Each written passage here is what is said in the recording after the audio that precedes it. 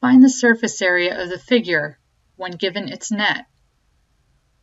Well, if we look at the net that we have here, we have 6 squares, which would come together to form a cube, and a cube is composed of 6 squares.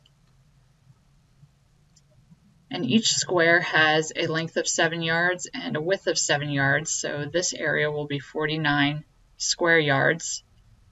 This one will also be 49, 49, 49, 49, and 49. And if we add up all 6 of these 49s,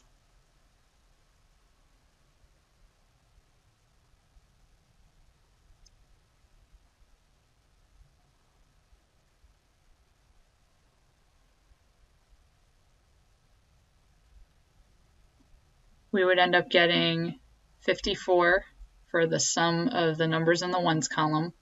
So we'll put the 4 down in the ones column and carry the 5 tens over, or bring them over into the tens column as 50, or 5 tens.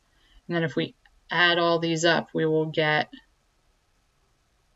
29 tens, or 294 square yards, or answer choice C.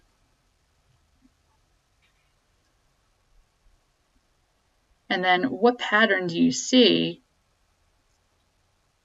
or do you notice when finding the surface area of a cube? Well, we added up 49 6 times. You could also calculate the area of one face and multiply it by 6, and you will also get that same value.